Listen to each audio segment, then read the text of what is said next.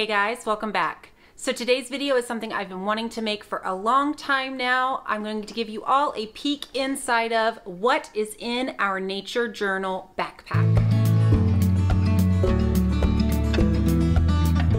A lot of new subscribers to our channel lately, so in case you are new, my name is Sarah and I am the homeschool mom of 5 kids. They are ages 13, 11, 7, 2.5, and 1. And today I'm going to talk to you all about what we carry in our nature journal backpack. Nature journaling is something that we have been doing in our homeschool for several years now, and just in the last year or so, I finally made the plunge and purchased a nature journal backpack. This is just a bag that I keep packed all of the time with all of our favorite nature journaling supplies so that we are always ready, whether that's at the park, at the beach, or in our own backyard. So today I thought I would just give you guys a peek at what I keep inside of our backpack here, all of my favorite go-to products, and just the items that we use the most often when we nature journal. Okay, so to start off, let's just talk about my bag here. This bag I got off of Amazon.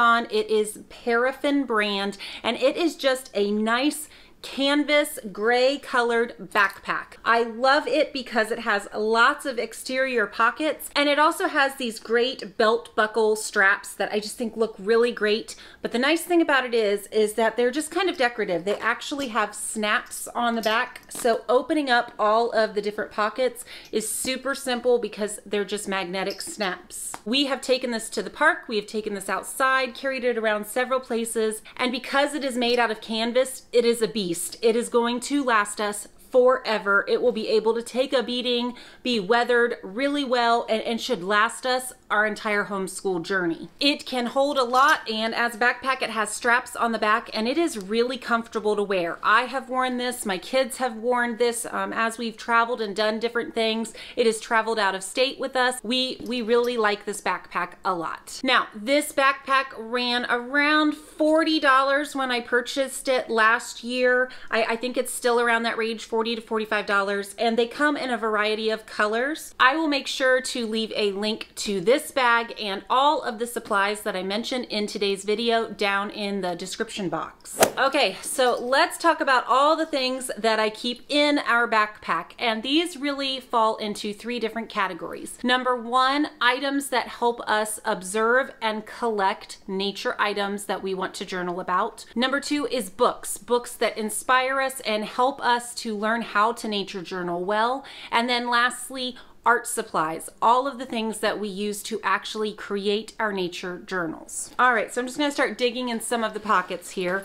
All right, so first of all, in these side pockets, I keep items that help us observe nature. I keep a really nice pair of binoculars. These were actually my husband's. He's had these since he was a kid. He used them when he would go hunting with his dad. I also have, oh gosh, this thing is old, a scope, or just, again, something to help you magnify, look up in the trees at different birds, things that are far away. Now, I won't be able to link these exact items because they are probably over 30 years old, but I would definitely encourage you to invest in some type of nice pair of binoculars or thing like this. It kind of is nice if you have multiple kids to buy a couple. I know that can be a little bit pricey, but at least that way they aren't fighting over them and you have a couple to pass out. So with my crew of 5, we have 2 items to look at things from a distance. Next, along that same vein of thinking, is a flashlight. We have had times when we have done some nature hunting and nature journaling at dusk, at sunrise, at dark, especially when we were on vacation at the beach, and flashlight is really helpful. This is just one that I bought at Walmart or maybe at the Dollar Tree. It's very inexpensive, just an LED style of flashlight, and I made sure it was small and really lightweight so it didn't make my bag too heavy. Most people nowadays also have a flashlight built into their phone, so you could also use that. Next, in this front pocket, I have all kinds of items that help us observe and collect items that we find in nature. And a lot of these are geared more towards my younger kids, my toddler, preschool aged, that kind of thing. First, a magnifying glass. Again, this kind of goes along the vein of binoculars and that type of thing, but a magnifying glass is great if you find a bug or a leaf or something like that that you want to be able to look at details a little bit more up close. Bought this at the Dollar Tree and it has worked really well. Now, something I don't have in my backpack that is on my Christmas list for my kids is a pocket microscope. They have these on Amazon and I will go ahead and link the one I'm hoping to get for my kids for Christmas this year. It is just a little pocket microscope that you can use. It has a little light built in and you can use it on the go to look at things more close up. So that would also be another really great item that I'm hoping to add to our bag this year. Next, if you follow my channel and you watched my Dollar Tree haul during back to school week, this is just the little bug collector, nature collector that I got from the Dollar Tree that Ezra loves. Actually, Leah and Mariah used this the other day. They caught a butterfly or a moth, and so they put it in here for a little while just to be able to inspect it and look at it. This is great for bug catching. It has holes built in so there's air. It also has a little magnifying glass built in, but this of course is Dollar Tree material. It is not super high quality, very easy to open and shut, but I would not want to bring a critter into my house in this. I think it would very easily escape. These kind of came along with that little bug catcher, just some little butterfly bug net kind of things. These are fun, especially for my toddler if he sees a bug or something that he wants to, you know, catch in the net and look at for just a few minutes. These are just kind of more pretend play for him, but I keep these in our backpack just for him to be able to participate.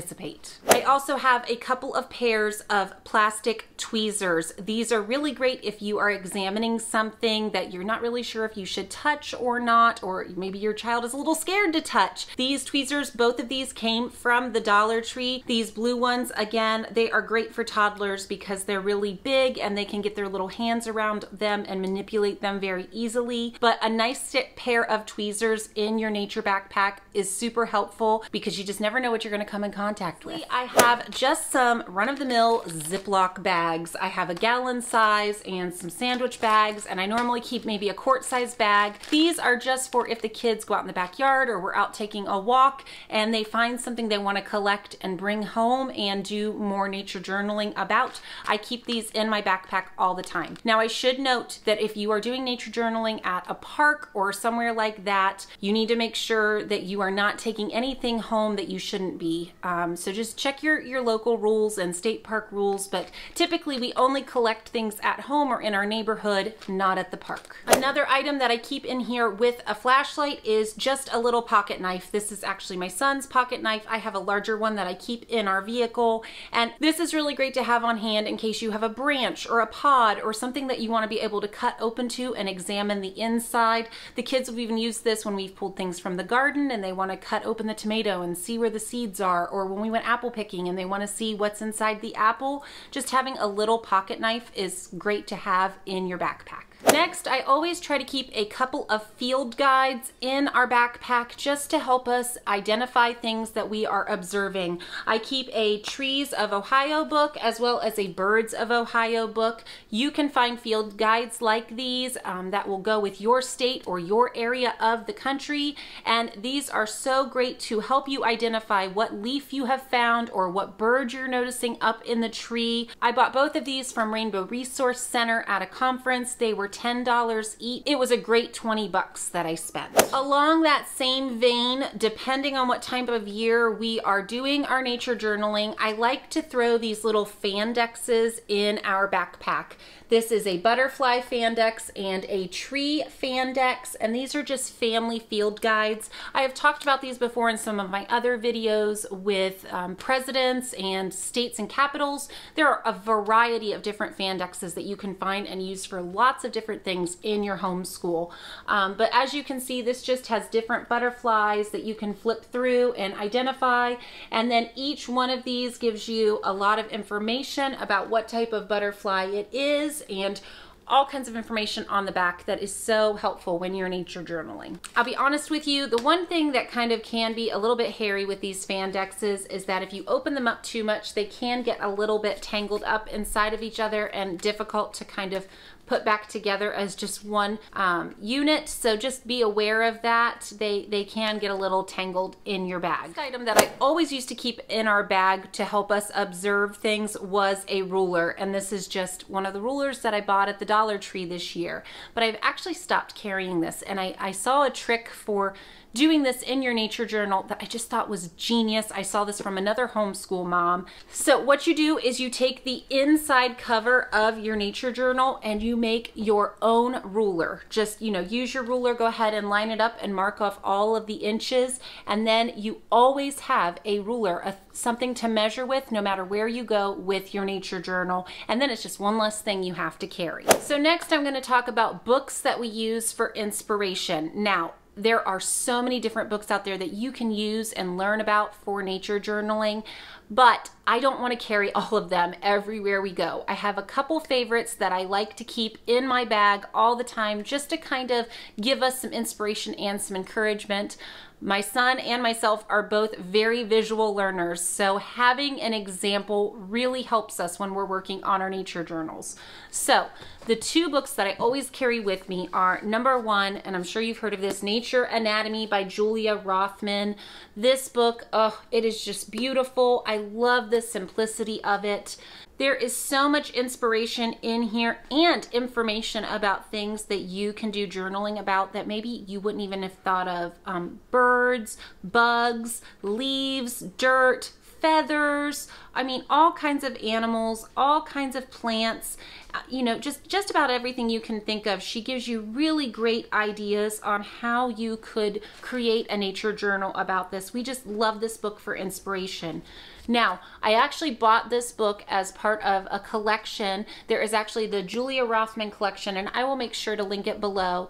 It came with two of her other books, Food Anatomy and Farm Anatomy, which this is great if you live on a homestead or out in the country a little bit. Maybe your kids are going to nature journal a lot about maybe your farm animals and things like that they're finding in your yard, maybe things in your garden. I love both of these to go along with our nature journals. I don't carry these in my nature backpack. I actually keep them in our kitchen, but these two books are part of the Julia Rothman collection, and we love them. The other book that I carry with me, and it's a big one, it's a little bit heavy, but I very much find it worth it.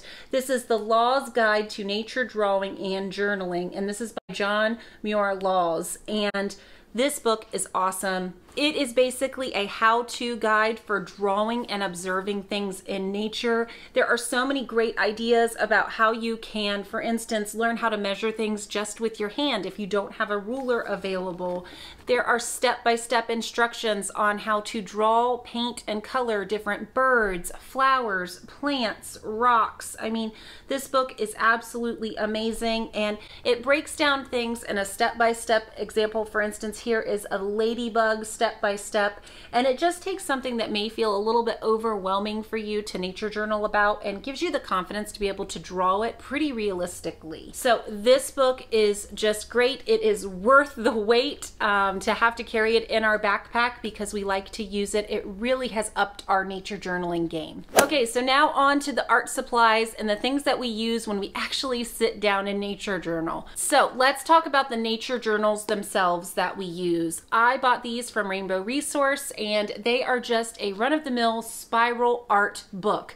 They have this really nice black cover. It's really thick, and it's just a spiral notebook with art, drawing, painting pages in it. It has really nice thick paper, and we have tried a lot of different nature journals. We have tried journals that have kind of the book binding. We have tried spiral. We've done a lot of different things, and we have really found that this brand in particular has worked the best for us, mostly because I was able to find this size in particular. Personally, I liked for our nature journals to be kind of a medium range of size. I didn't want them to be too small, but I also didn't want them to be too big because with 5 children, I'm carrying a lot of nature journals in our nature backpack.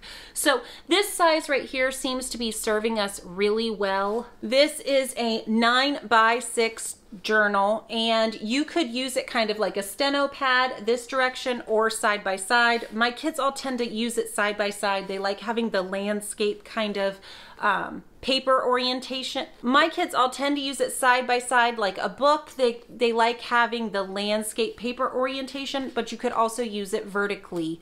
We have used this brand for our nature journals for the last 3 years, and I don't foresee us switching anytime soon. Next, as you can see, I have lots of different bags of art supplies.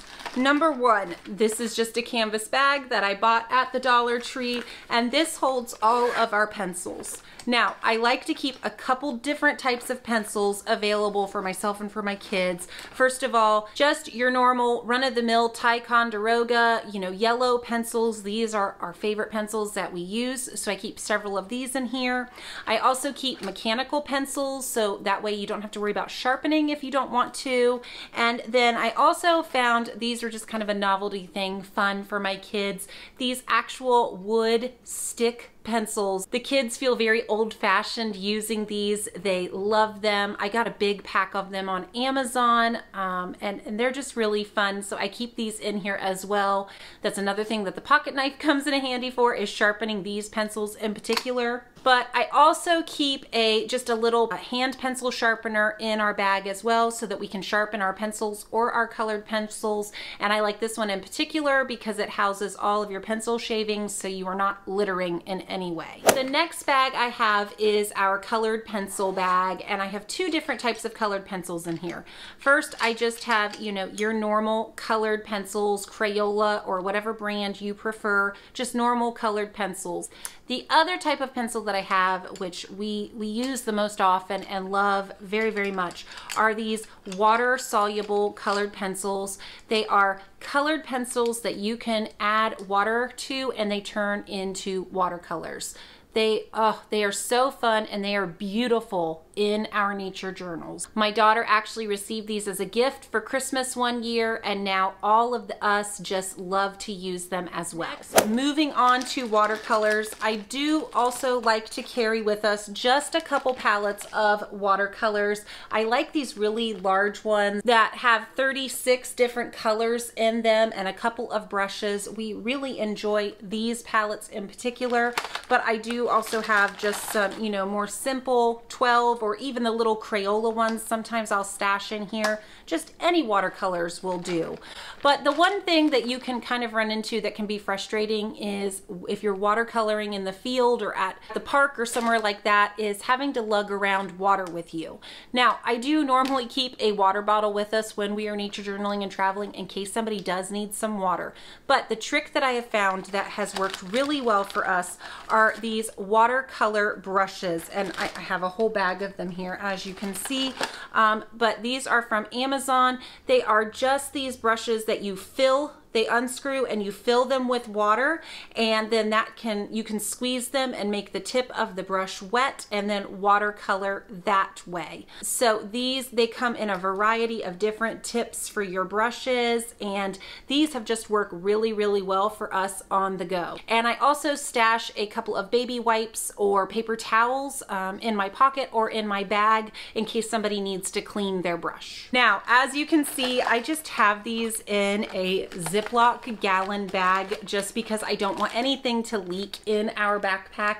I am actually looking at buying maybe some reusable Ziploc bags or waterproof bags, but for now, Ziploc bags are working just fine.